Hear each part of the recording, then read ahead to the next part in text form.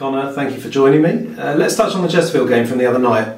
Obviously, not the result we wanted, but given that we had 7 starters out injured, the lads been a proper shift, and we're still in a really good position to push forwards. Yeah, really proud of the performance. I think that was the key message to the players after as well. When you see the lads who are sat behind us when we're sat in the dugout, you can see all the injured boys, and a lot of them boys have started a lot of games for us this season and last season. So obviously you've got Pritchard right wing back, people out of position, people that haven't played consecutive games for a few years. So obviously their fitness concerns. So, but listen, I thought we done brilliant performance wise. Cookie was very complimentary after he obviously come in the office, and listen, they're a brilliant side. You can see why they're where they are. They're without being at their fluent best, they were clinical when they needed to be, and obviously that's why they are where they are and where we are. So, but proud of the performance, and obviously, as I said, the work ethic's the key thing. Everyone gave everything they had, and I thought the performance was there, which is the important thing. We know if we play like that against the majority of teams in this league, we'll pick up a lot of points. So that's the key message moving forward. I think it's fair to say as well that Paul Cook has got 2 starting 11s in his squad, and he's actually consistently rotated throughout the season. Yeah, listen, they've done brilliant.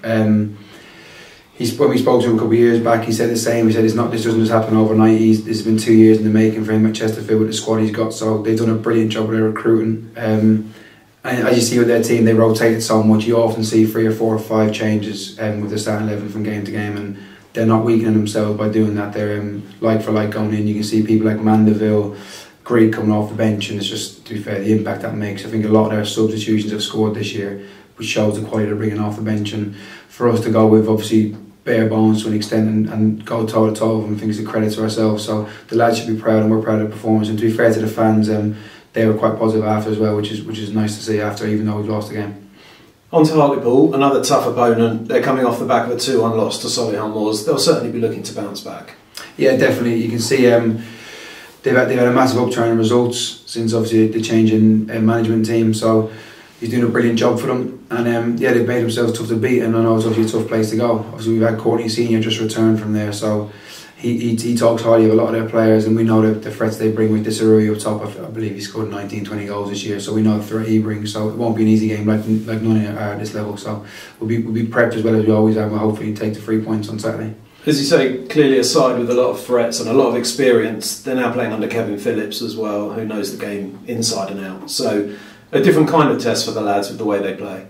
Yeah, of course. As I said, the upturn result since he's gone in, there's the usual new manager bounce has happened, but it'll be interesting now to see how they react off the back of a defeat. I don't think they've lost 5 or 6 before that, so obviously just been beat, so let's see how they react. Obviously happened ourselves earlier in the season. When you've been on a run, you get defeat, can often knock you back, so it'll be interesting to see how they bounce back. But to be fair to me, he's doing a brilliant job, and they've got some good players, so it's a tough place to go, and they've picked up some brilliant results over the recent weeks.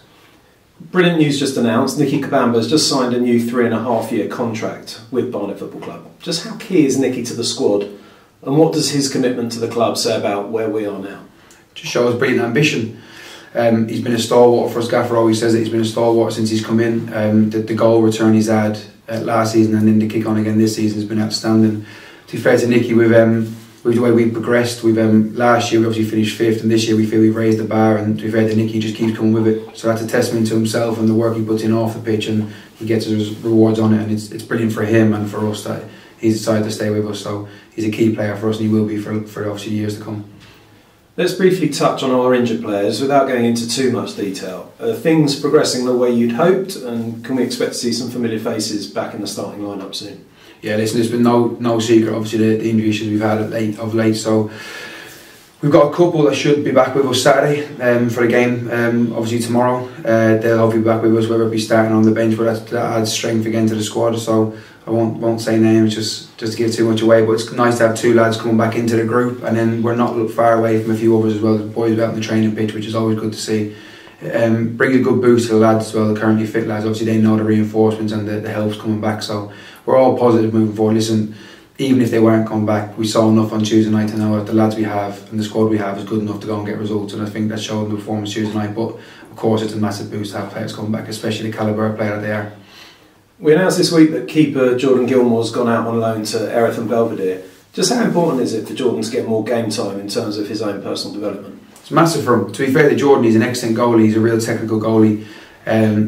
With all his standard goalkeeping stuff, but also with his feet, can kick it a mile. Got a good vision. Can read the game really well. So listen, it'd be brilliant for his development. He's obviously come from Millwall 21s and he's not had a massive taste of men's football, so this will be key for his development. Luckily, he'll still be with us training here, so he'll get the best of both. He'll train every day with us, get that high quality coaching as well as getting men's football, so it can only aid his development. 7 fixtures coming up in March, equally split between home and away. Dean always says how relentless this league is, and I suppose when you look at the coming month, this just highlights that. What's key from a coaching staff perspective to keep the momentum going and also to minimise the risk of injuries across such a busy period? Listen, you said the word relentless. That's what it is. The gaffer always says it. He always says it to the fans. Always says it to everybody within the changing room. We know what it's like at this level. We've all been around the level long enough. So 7 tough games, obviously with the FA Trophy game in there as well included in that. So we've got to try to utilise the squad. Obviously with bodies coming back, we hopefully will be able to do that a bit more. You can see of recent, the last 3 or 4 games, we've pretty much been forced into the similar enough size, but obviously that's the way it goes with injuries. Everyone has a spell throughout the season. So to have bodies coming back for this period is really key. So it might give us the luxury to rotate a little bit more and obviously freshen things up from Saturday to Tuesday. But listen, every game is going to be tough and there's a lot of points to play for in this short period, so it's a massive period of season for us. We're obviously at the business end of the season now. How pleasing has this campaign been for you from a personal perspective? It's brilliant. Obviously I've obviously been around full-time football since I was 16 and I've gradually made the transition into more the coaching and non-playing side. So this is my first full year fully non-playing and I've thoroughly enjoyed it, and I've obviously been very appreciative of the gaffer and the chairman for giving me the opportunity, and I feel we've done really well. So from a personal perspective, very positive, and obviously from a collective as well, I think it's the same. Listen, when you come to this business end of the season, you want to make sure that every game you're playing for something. There's nothing worse than when you get in your 13, 14 with nothing to play for. So when there's pressure on games, it means you're doing something right, and obviously we're at the right end of the table to have pressure on our games. So it means we're doing something right, that we've got something to play for. So it's an exciting period. It's unbelievable. Every point, every 3 points means a lot. So we just got to keep taking the points away and get to the tally that we want. Connor, thank you for your time. Brilliant. Cheers, Dan.